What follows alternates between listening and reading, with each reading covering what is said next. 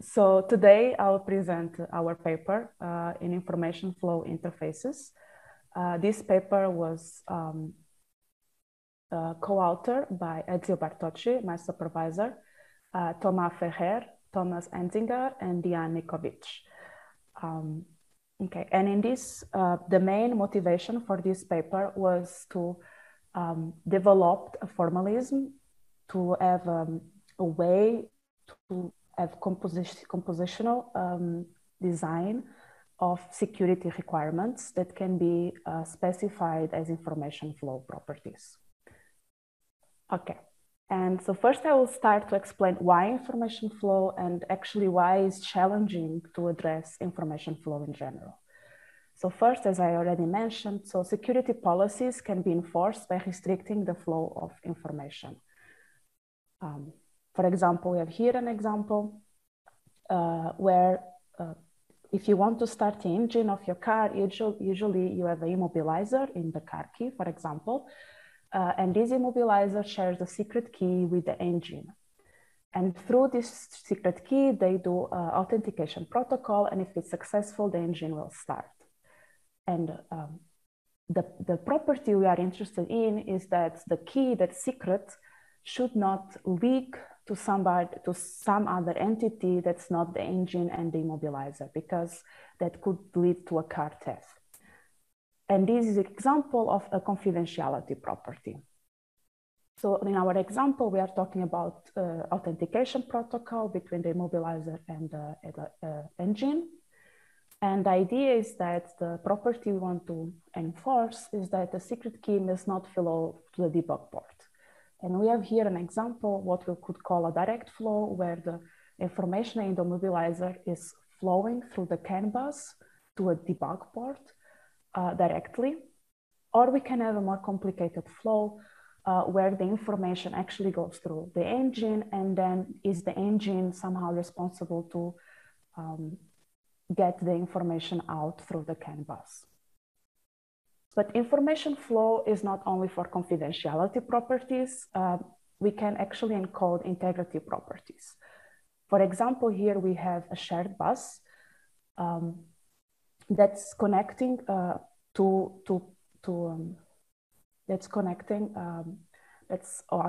it's allowing two functionalities.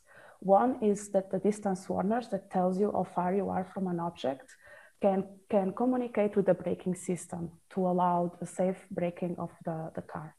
While on the other side, we have the wheel tick that counts how many rotations on the wheel, use the same bus to communicate with the odometer that tells you how far you went so far.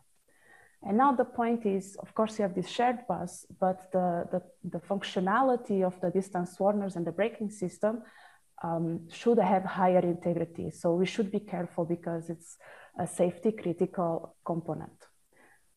So we have this shared communication between a safety critical component and there is something that's not safety critical that's using the same bus.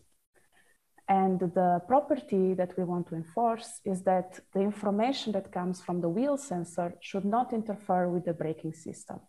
Because if this is the case, the braking system may miss some information from the distance warners, and that may lead to a malfunctioning of this safety critical property. And this example that's actually in the paper, the previous one is in the extended version of the paper. We got it from this paper from Marcus, Nickovic, and all called Information Flow Analysis of Combined Symbolic and State Flow Models, where they provide a way to verify these. But in our formalism, what we are interested is a way to design the system in a compositional manner so that we can distribute the responsibilities of who enforces this flow. Okay, so what are the challenges we face when we look at information flow? So first, they are relational properties. So we need to somehow compare input and output ports. So we have these input-output relations. What this means that if you want to do compositional thinking, it becomes rather complex. Then on top of this, they are what we call hyperproperties. Because what happens is that secret information can be inferred by relating multiple observations of the system. So this means that looking at one system execution is not enough. we need to reason with respect to sets of executions and compare them. On top of these, we need to be careful about side channels like power consumption and computational time. And finally, we have a problem with refinement. So what happens is that specification of information flow may not be closed under refinement. So, and as I said before, for hyperproperties, secret information can be inferred by relating these multiple observations of the system. So non-determinism can help us to hide secret information. And if somehow through refinement we remove this non-determinism, then it may be easier to infer a secret. And all these four properties of information flow make it really challenging to do any kind of compositional reasoning with it.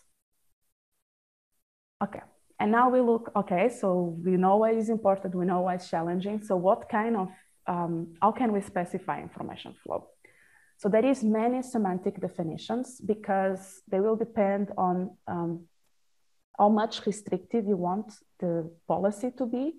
So, and this means how much you want to affect the overall functionality to ensure security, besides other considerations. So there is many semantic definitions.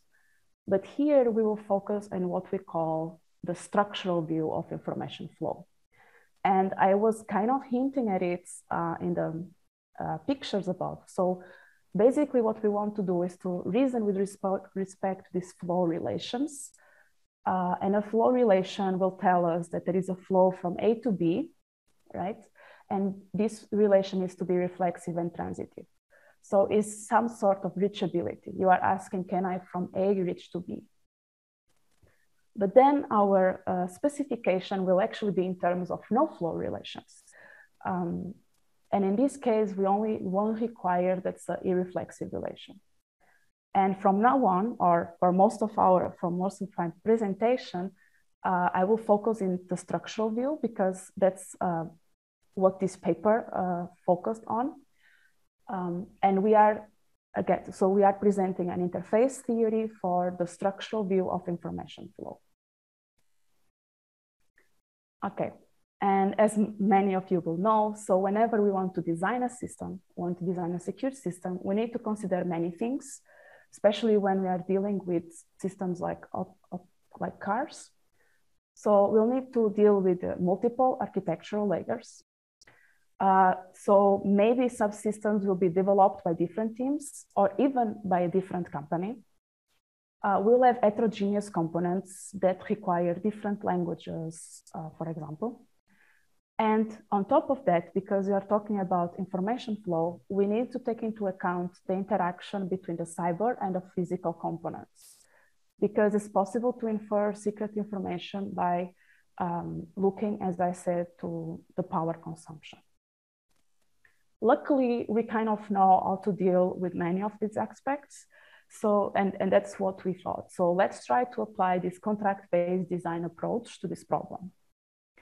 And in particular, we formalized it with the interface.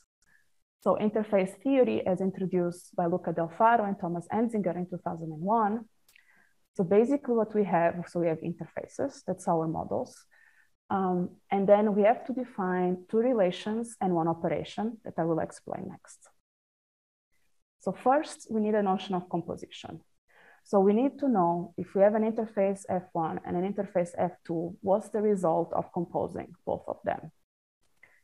And in our case, we assume that any two interfaces can be composed. So on top of these, we need a compatibility relation that basically tells us when I compose two interfaces, do I get a well-formed or a well-defined interface as a result?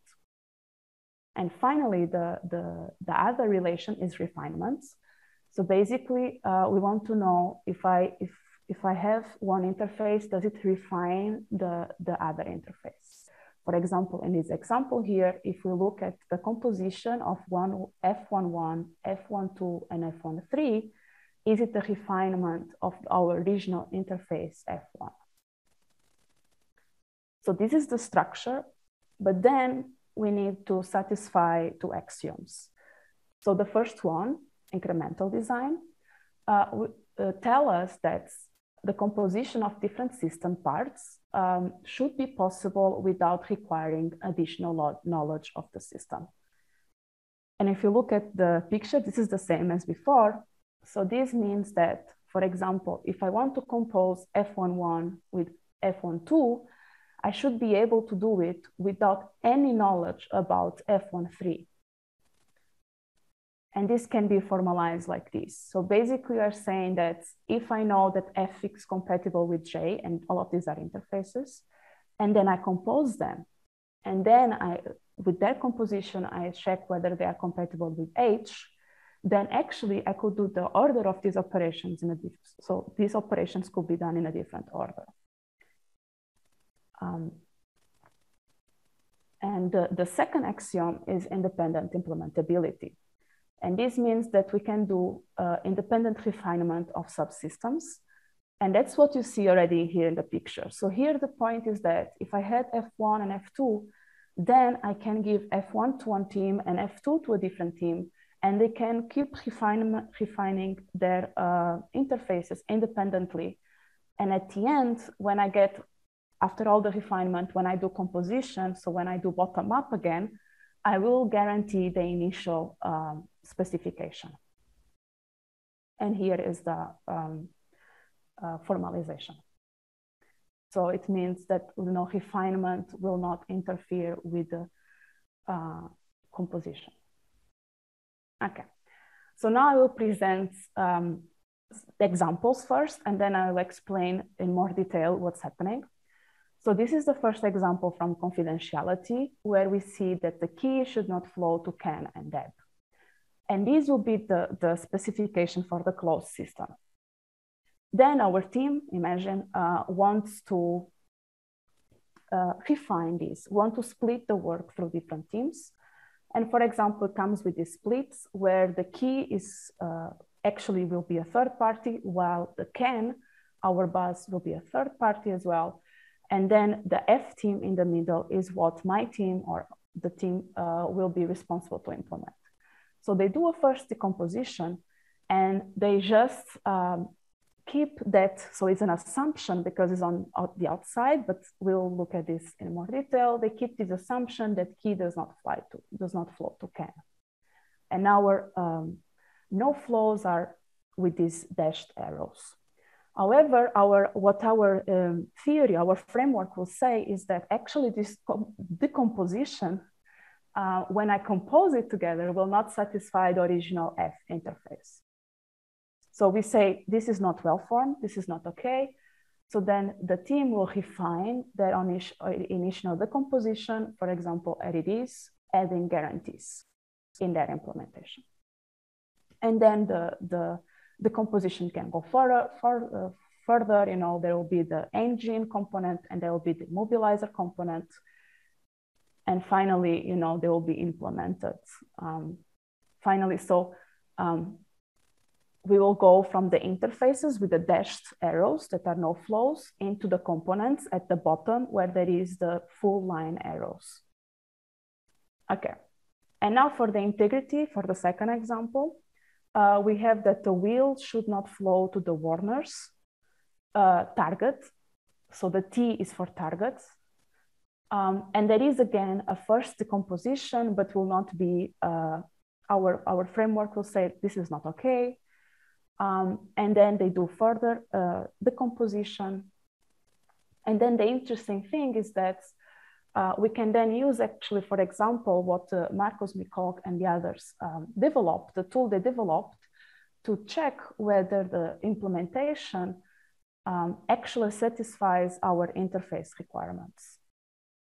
Okay, and now we'll look at the details how our framework is helping the designers in this process. Okay, so we'll start with the stateless case.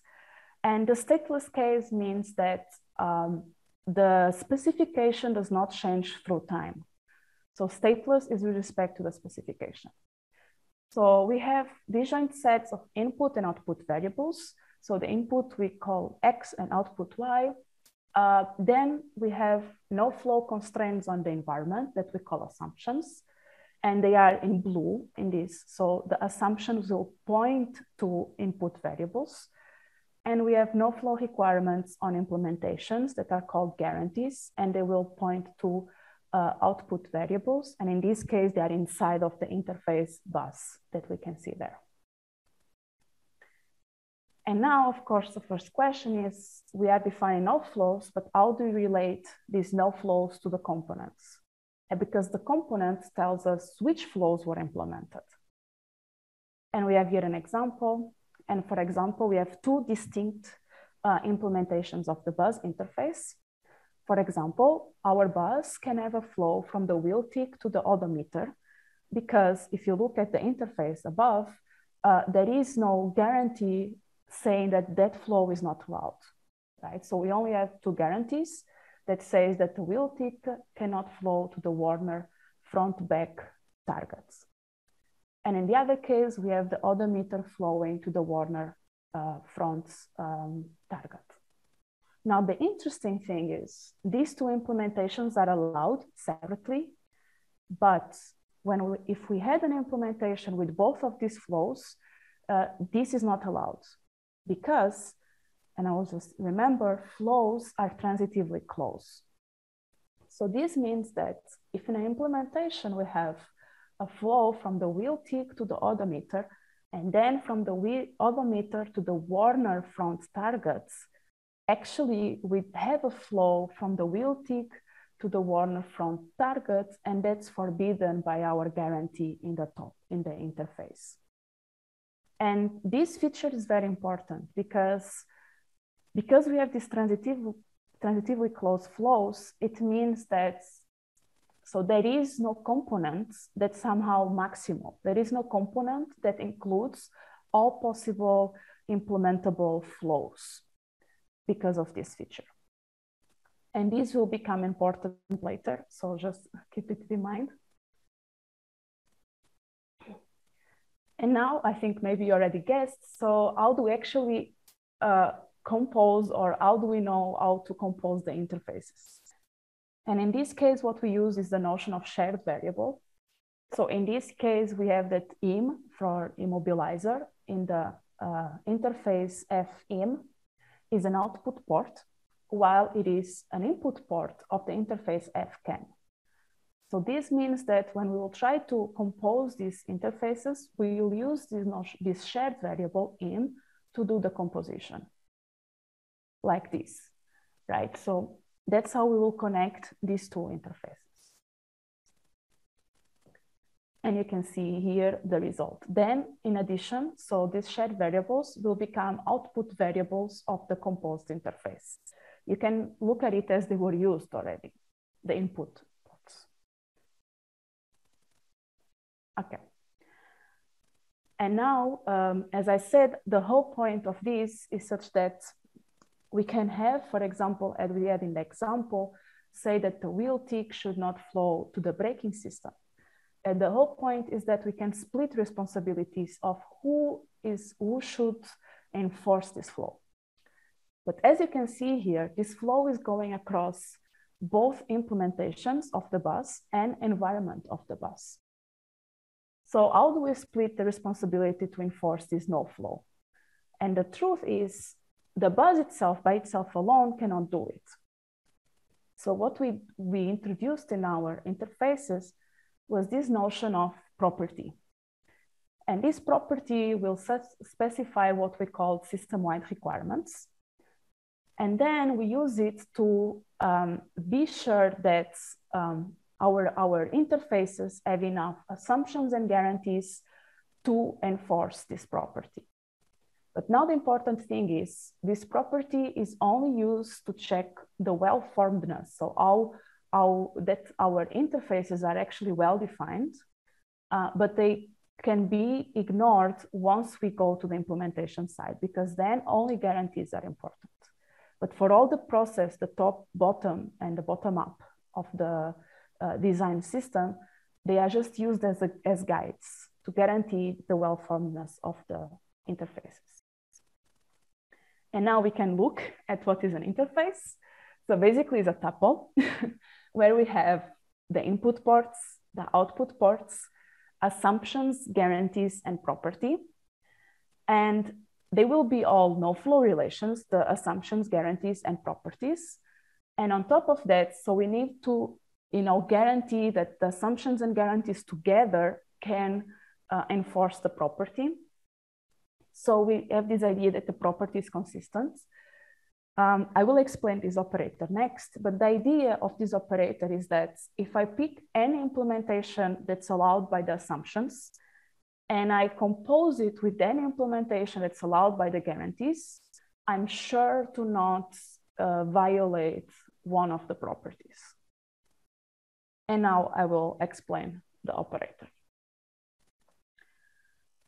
So to do this reasoning, I was saying, we need to reason about all the flows in the composition of two interfaces.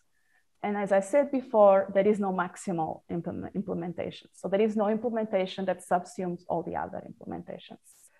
So we need to be careful when defining this notion of all the flows in the composition of two interfaces.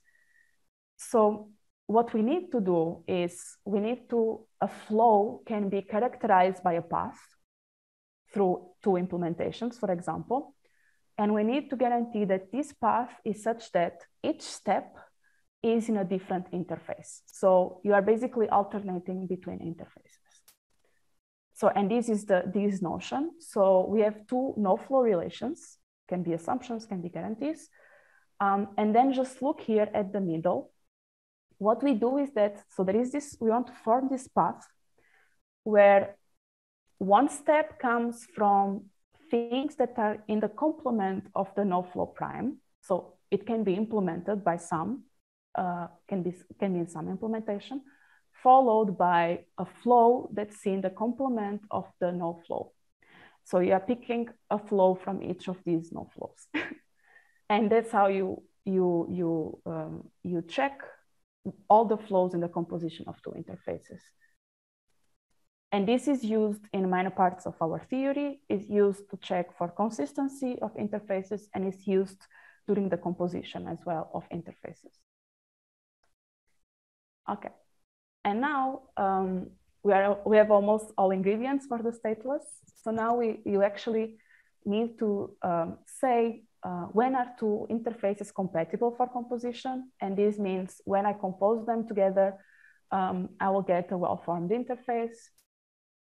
So the idea is that if an interface is providing inputs to another interface, for example, sending is providing inputs to the bus, then sending must include guarantees that imply the assumptions of the bus.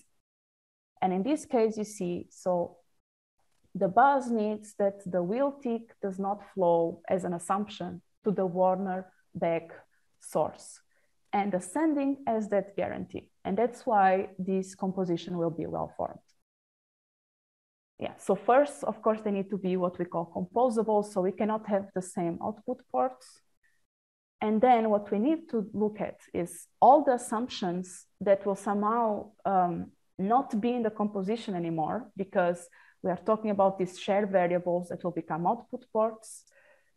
All these assumptions will need to be covered by the guarantees of the other interface. And this is how we define the compatibility. And now, so what we do during composition is that we are actually allowed to add assumptions on the composed interface whenever necessary. But we need to be careful, because while we can add these kind of these assumptions that are actually needed, we still need to guarantee incremental design. And incremental design tells us that we can do composition in basically almost any order. So how do we solve this problem is that we propagate assumptions, only the assumptions that are not yet fully guaranteed. And here in an example, there is an assumption there from key to can. But what will happen here is that key will stay an input port of the composition, while can, because the shared variable, so can is in both interfaces, will become an output port. So what happens is that this key to can no longer be assumption of the composed interface, and it cannot be a guarantee. It will be a guarantee, but that's not enough. Because again, because flows are transitively closed, we still need to forbid flows from the environment. So what we do is, so here's the result is that we observe that the ECU, that will be an input port of the composed, can flow to 𝐾𝐻. And because of that, we will forbid the environment to connect the key to the ECU. Okay, and here is how we compose, how we compute them. So we need to look at the shared variables. So that's this S. So our variables that are input on one side and output on the other. Then if there is an assumption that's pointing to a shared variable, and that is what we call a flow in the composition that's pointing to the shared variable, we will be sure to add an assumption that forbids these two things to get connected. And this was the stateless. But another thing we presented in that paper or introduced in that paper are stateful information flow interfaces. And these interfaces allow the specification to change over time. For example, in this example, we are saying that X cannot flow to Y until X cannot flow to Z. And what we did is that we have transition systems, and in each state, we have a stateless interface. And then composition and refinements are defined using the notion of product and alternating refinements. So actually, the kind of most difficult part was the stateless, and then from then on, we just applied very standard operators for the composition and refinement for the stateful case. Okay. So, and up to here is basically what was in the paper, but now I want to give a bit of a teaser for what's to come. So what about trace semantics? So everything I was talking here was no flows, flow, structural information flow.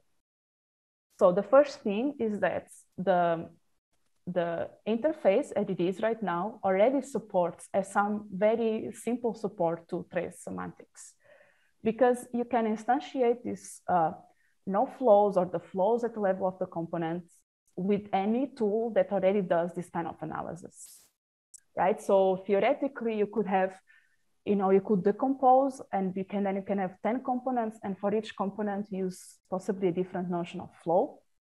But of course, these may not be very satisfying, but you can already do this.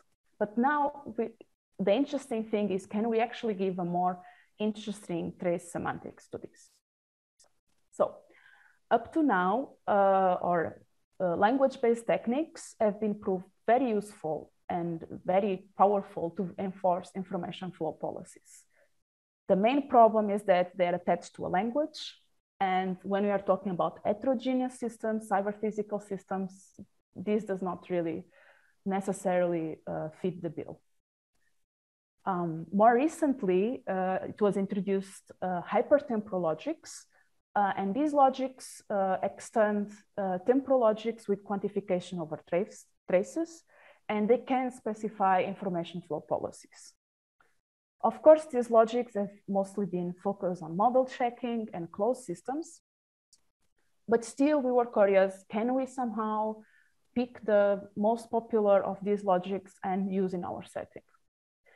And this is a paper that my co-authors and me published in the beginning of this year called Flavors of Sequential Information Flow, where we actually show that specification of information flow policies using these hyperlogics is highly influenced by just assumptions our system is observed. So you really need to know a lot about how you are going to implement the system to be able to specify this property, and that may not be available at design time. So in a way, the answer is kind of no, the hyperlogics that we have now are not yet there. But this opens a lot of future work, right? So can we come up with other hypertemporal logics that will help us specify information flow that allows this compositional reasoning? Okay, so just to summarize, So in the paper, we define for both the stateless and the stateful case, this notion of well-formedness criteria for interfaces. So introduce this notion of property that allow the designer to decide where to put the responsibility to specify a flow so it can balance between assumptions and guarantees. We define what is an implementation with respect, so when a component implements an interface. Of course, we define the composition and the compatibility, but then the most important thing is that we prove that our framework satisfies both incremental design and independent implementability. And as future work, of course, will be to extend with trace semantics. So to allow to tailor semantics and to reason more natively with these trace semantics. And this is all. Thank you. Thank you, Anna. Are there questions?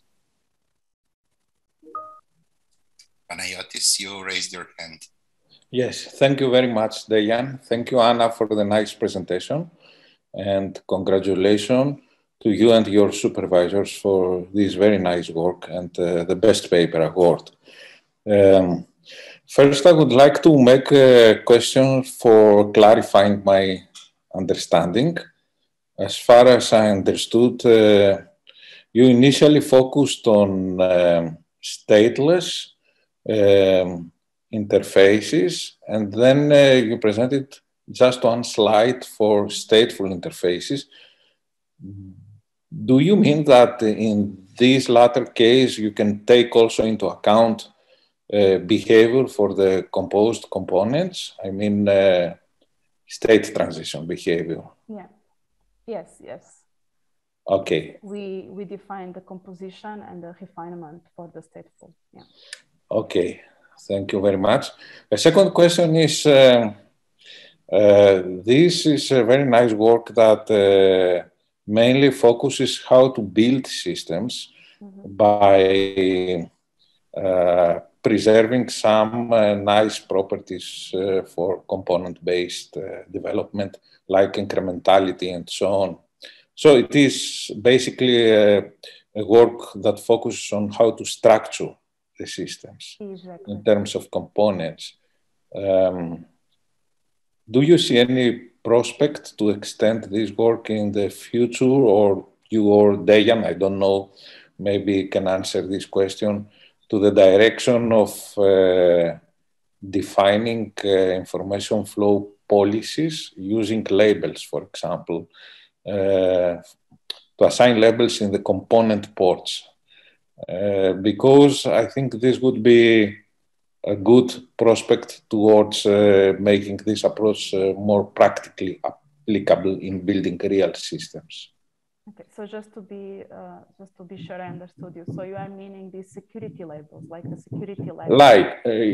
Yes, yes. I have in mind, for example, the related work by Myers and Liskov, which is on decentralized label model. It is a quite old paper, published in ACM Transactions on Software Engineering in 2000.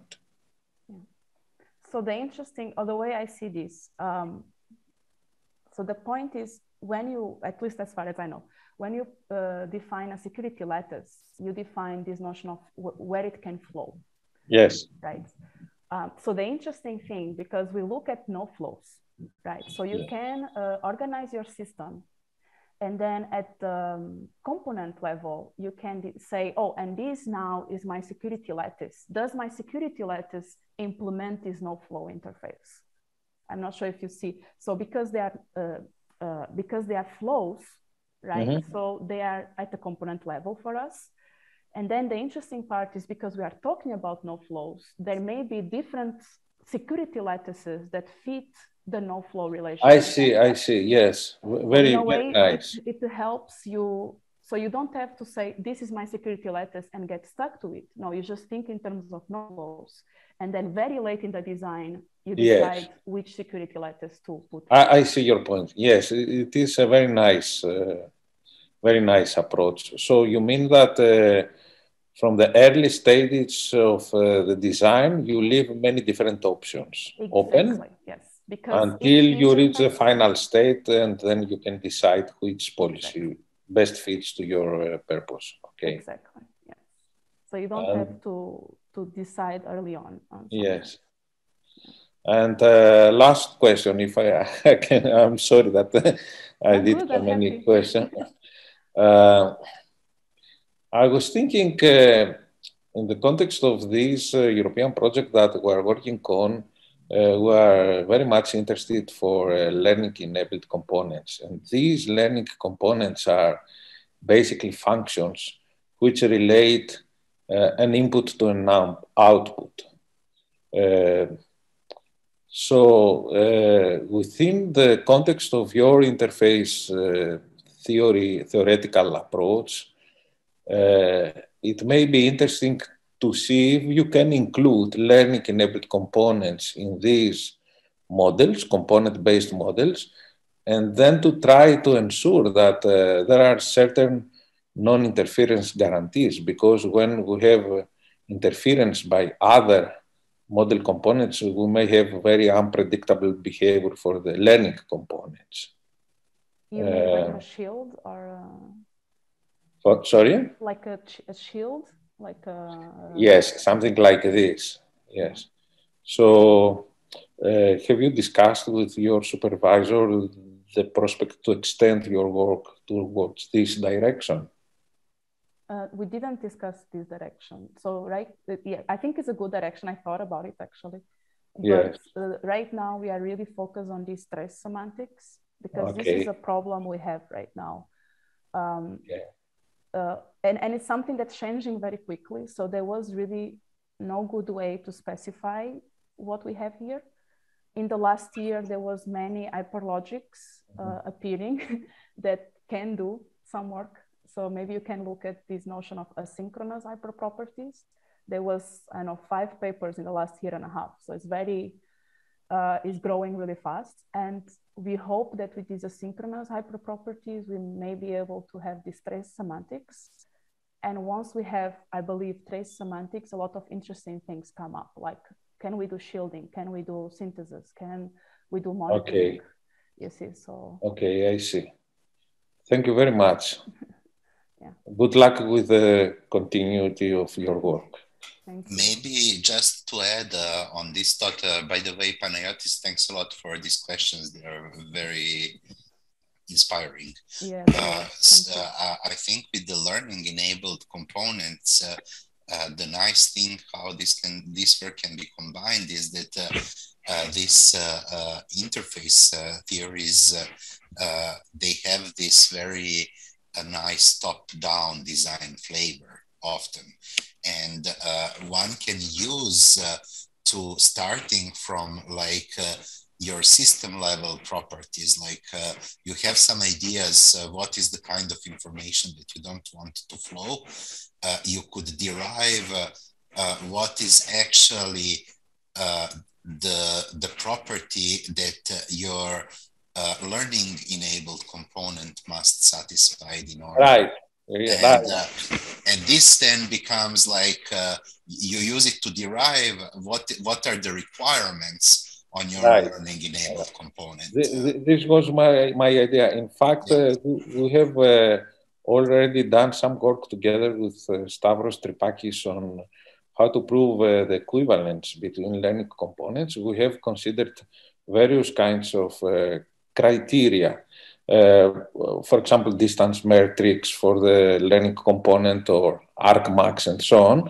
But one thing that I find a very interesting prospect is to be able to prove equivalence of 2 different neural networks with respect to some input-output relationship. I mean, how to integrate them to the systems model.